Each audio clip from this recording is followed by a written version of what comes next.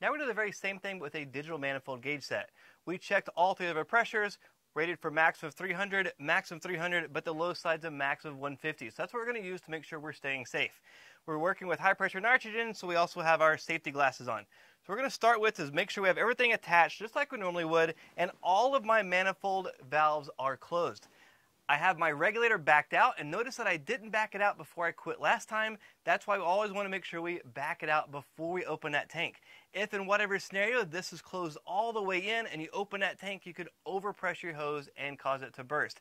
That has happened to me before, so where my helper cranked this all the way in because the tank was dry. We got a new tank, hooked it up, opened it, and that high pressure hit the hose and caused a problem.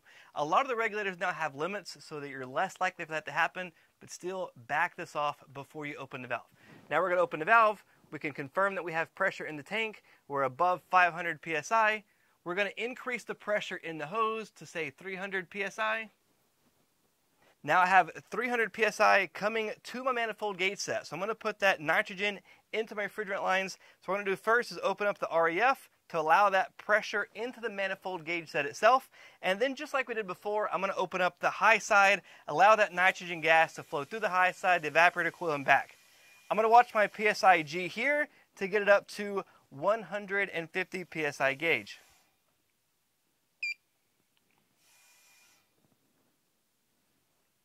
So we're now up to 150 PSI gauge, and we want to make sure that everything's tight. Just like we did before, we want to make sure that these caps are on and these caps are tight.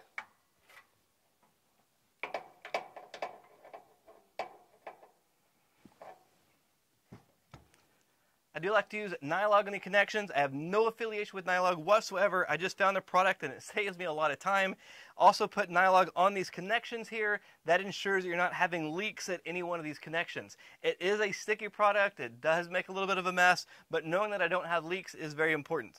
So once I get some nitrogen, it has to kind of equalize. So I just kind of top it off a little bit. We'll just add a little bit more just to get it where I want it. I did exceed that 150. We're up to 156. That's okay. I'm going to let it sit here just for a little bit to equalize. So once I'm holding pressure, I have the pressure here rated on both sides of my digital gauge set, and it's to a fraction of a PSI, so I can see any of the pressure change. The other thing is that my temperature clamp's hooked up here. Now I can also record the temperature of my actual suction and liquid line. So here I have my SLT for suction line temperature and my LLT for liquid line temperature.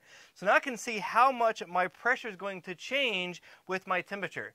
Now, on a lot of these digital manifold gauge sets, they have a pressure test. A newer version of the field piece, the S-Man 480, I don't have. It does a pressure test function for you. You hold for pressure test, and what it'll do is be monitoring the temperature change over a set of time and the pressure change over a set of time. Now, since my manifold gauge set's not going to do it automatically, we can do the long math, which I don't want to do, or we can use a tool. Remember, our phone is a tool. So I'm going to go to my app called the HVAC School app, and I'm going to go to Tools. And then I'm going to go down here to nitrogen pressure. I'm going to click on nitrogen pressure. It's atmospheric pressure, 14.7. That's close enough for us today. I didn't check it today.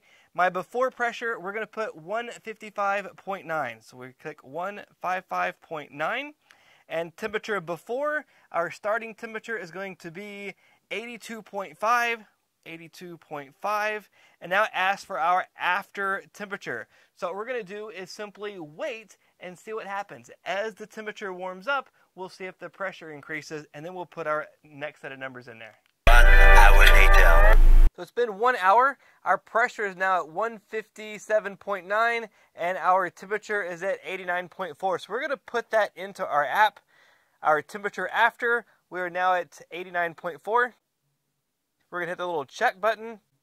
Nitrogen pressure results. Our results show we should be at 158.07, and we're at 157.9. So we are very, very close. Our calculation shows we should be at 158.07 PSI, and our PSI is 157.9. So that's less than, what, 0.2 of a PSI off, so we are good. We are so incredibly close. Over an hour's period of time, we have changed temperature and pressure, but with our calculation with our app, it has calculated this for us. In addition to this method, you could also use the ultrasonic leak detector and be listening for the leaks. Add that moisture to it so you have a better chance of hearing the sounds. Also, you can be using the bubbles. on top of all these connections that you did to make sure you're not leaking. The longer that you wait, the better. I do see some people, they do like a 15-minute wait. Well, in a 15-minute window, it's too small to really get to see if you're changed.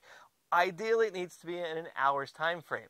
Now, we don't always have the luxury of waiting for an hour to do this. So there are other advantages of having the ultrasonic leak detector, and there's another method called trace gas method, which we'll cover in another video. But you can see here how we did it with their digital manifold gauge set, and then we can now release the nitrogen back into the air, and we can start pulling our vacuum, or if we have a leak, we can find that leak and start fixing that leak before we start pulling a vacuum. Even though it seems somewhat involved doing a pressure test, it still saves you so much more time than having to try to pull a vacuum and then do this method again. So it's beneficial to find that leak, make sure you don't have any leaks before you ever pull that vacuum. It's easier to fix the leaks before you ever pull that vacuum.